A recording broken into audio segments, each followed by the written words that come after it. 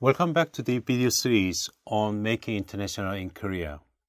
In this week, I'm going to explaining about the Wartime Declarations. There was general agreement that the San Francisco Peace Treaty could only endorse the territorial agreements made at Cairo, Yalta, and Potsdam.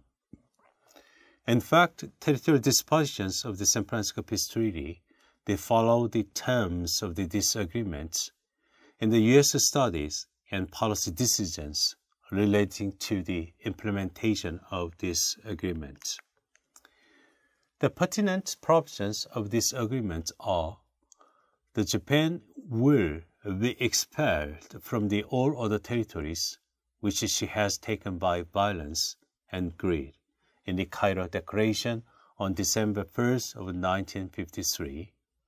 The Kuril Island shall be handed over to the Soviet Union in the Yalta Agreement of February 11, 1945, and Japanese sovereignty shall be limited to the island of Honshu, Hokkaido, Kyushu, Shikoku, and such minor island as we determine in the Potsdam Proclamation of the July 26, 1945. And the Japan accept the provisions set forth in the Potsdam Proclamation in the Japanese government statement accepting U.S. terms of surrender dated August 14, 1945. The Cairo Declaration refers specifically only to the territories Japan has stolen from Chinese, such as Manchuria, the Formosa, and Pescatore, although it did add that Japan will be expelled from all other territories which she has taken by violence and greed. As to the word of the Cairo Declaration, there were harsh responses from Japan. For example, the expulsion of Japan from the territory which she took by violence and greed is difficult for the Japanese to understand, since all countries have acquired additional territory in such a way. Let me touch upon the interpretation of the Supreme Command for the Allied Powers, the instruction, so-called SCAPIN. The General Headquarters for the Supreme Command for the Allied Power, it gave instruction number 677 entitled Government and Administrative Separation of Certain Outlying Areas from Japan on January 29, 1946, which states that the Imperial Japanese government is directed to cease exercising or attempting to exercise governmental or the administrative authority over any area outside of Japan or over any government officials and employees or any other persons within such areas. It further states that for the purpose of this directive, Japan is defined to include the four main islands of Japan, Hokkaido, Honshu, Kyushu, and Shikoku, and approximately 1,000 smaller adjacent islands, and excluding Kuril, Habomai, and Sikhotan Island. This instruction has been considered one of the significant legal instruments deciding destiny of the Kuril Island, especially favoring Russia. Russia continuously maintained that SCAPIN 677 decreed the cessation of Japan's administration over various non-adjacent territories, including Kuril Island, and this is a strong indication what the Allied powers desire. In response to this Russian claim, Japan argued that the SCAPIN 677 suspended only Japan's administration of various island areas, including the Kuril Island, and it did not preclude Japan from exercising sovereignty over this area permanently.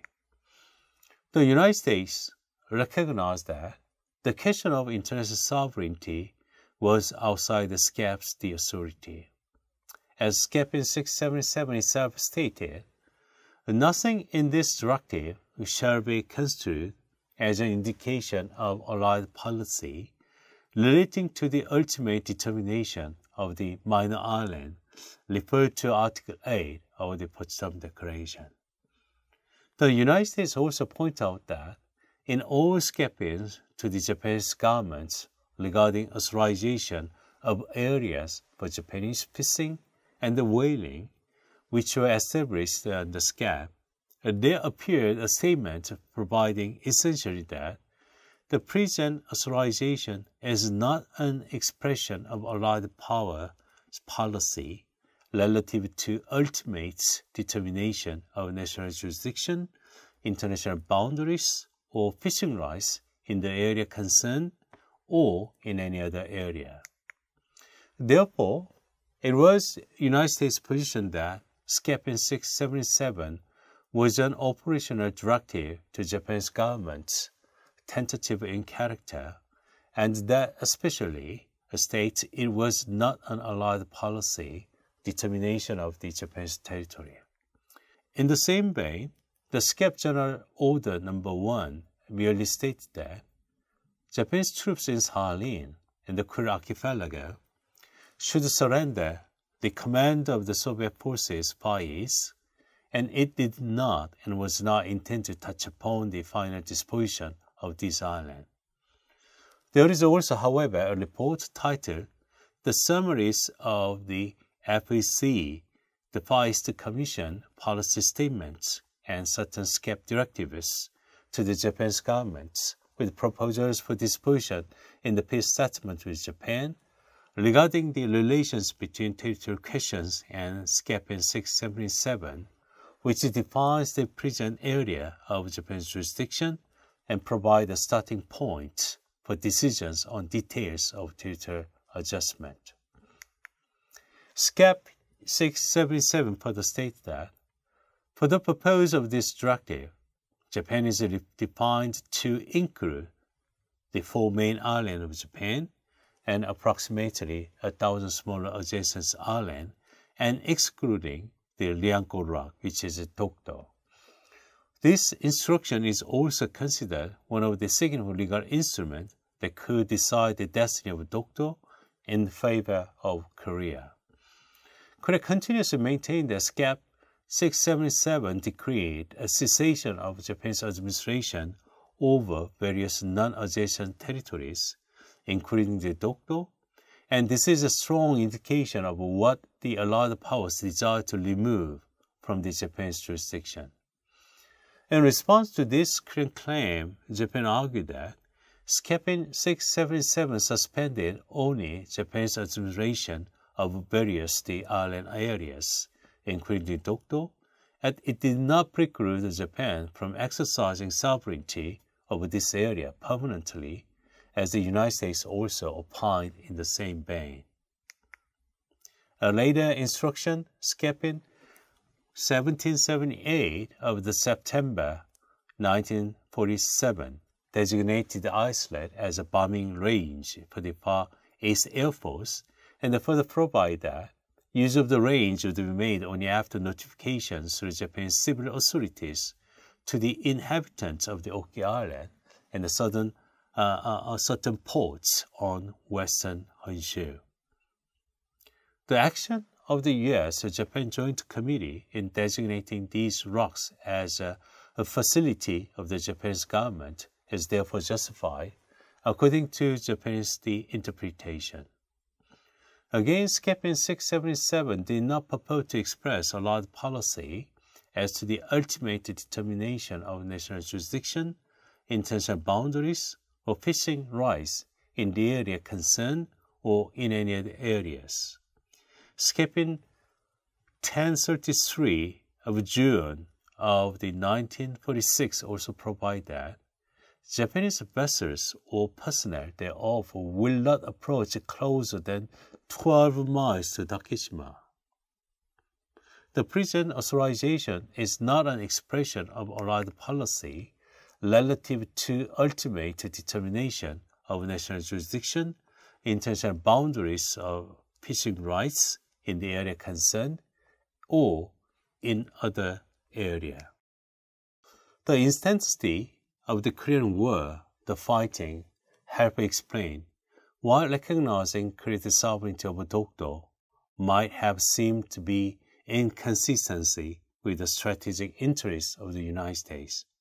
But it is less clear why the United States declined to recognize the sovereignty of Japan over the island. Why the drafters of the San Francisco Peace Treaty choose to omit any reference to Dokdo when the inevitable result would be decades of international dispute between Korea and Japan. Let's touch upon the U.S.-Japan collusion against Korea. Despite numerous attempts made during the drafting process to convince the United States to define Dokdo as a Korean territory, the U.S. diplomat ultimately declined the Korean request. U.S. leaders also excluded Korean delegates from the peace treaty, the signing ceremony in San Francisco in 1951, thus depriving Korea of its final chance to argue its position. The United States has originally intended to invite Korea to the signing ceremony as a means of extending the international legitimacy to newly created Republic Korea. But on July 19, 1951, when the Dulles met the Korean ambassador to the United States and reversed his position, Dulles claimed that Korea could not be a signatory to the treaty because only those nations in a state of war with Japan and which were signatory of the United Nations Declaration of 1942 would sign the treaty. Dulles probably had some other motive for excluding Korea because Vietnam, Laos, and other nations that were not signatories of the 1942 UN Declaration were included in a ceremony. John Price suggests that the United States wanted to exclude the Korean living in Japan from the property benefits that large civilians would receive under the treaty, explaining that Dulles suggests that many of these Koreans were undesirable, being in many cases from North Korea and constituting a center for communist agitation in Japan. Because of their desire to expel these Koreans from Japan, the United States and Japan agreed to prevent Korean delegates from signing the treaty. What is the impact of the Cold War on the drafting of the San Francisco Peace Treaty? A review of this early Cold War history reveals that the U.S. approach towards Dokdo sovereignty was based on geopolitical considerations rather than on an examination of Dokdo's history. U.S. diplomatic did not want to shut the door on the possibility of using Dokdo for U.S. military need and had a substantial interest in having the San Francisco Peace Treaty signed quickly to limit the possibility Japan or Korea might fall under the communist sphere of influence. These diplomats may also have realized the value of creating a buffer zone, as well as the wedge between Japan and Korea for insurance in the event of the collapse of the Korean government. The decision to exclude any reference to Dokdo in the territorial clause San Francisco Peace Treaty was not based on assessments of the historical claims to Dokdo, but rather on the dynamics and tension of the emerging Cold War.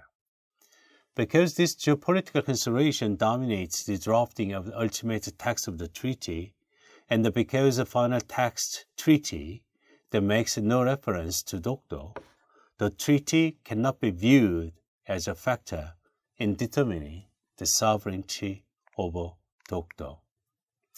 Also significant is the recognition that the final text of the treaty was not designated to be comprehensive, and it was not designed to be comprehensive either, and it was not intended to resolve all disputes, but was written in a short form in order to enable Japan to consolidate itself against communist threat and allow the United States to focus on the defense of the Korean Peninsula from the communist military activity. The omission of any reference to Dokdo cannot therefore viewed as creating an ambiguity because the treaty did not purport to address all controversies. I'm going to give you the wrap-up of this week's lecture. Upon Korea's signing the Treaty on Basic Relations with Japan in 1965 to normalize diplomatic relations, two countries tried to solve unsettled legal issues by concluding additional treaties, such as the agreement on the settlement of problem concerning property and claims, agreement concerning cultural asset and cultural cooperation, and agreement concerning legal status and treatment of Korean residents in Japan. Without any success, the issue on legality or legitimacy of Japan's ruling over Korea under international law was never solved and rather ended up with the vague provisions in the treaty, which in turn raised a matter of interpretation until the present time. Another key issue arising out of the Japanese colonization of Korea is related to Dokdo, a group of small islets in the East Sea, because the issue surrounding Dokdo is often raised in the context of Japan's imperialism and expansionism into Korea.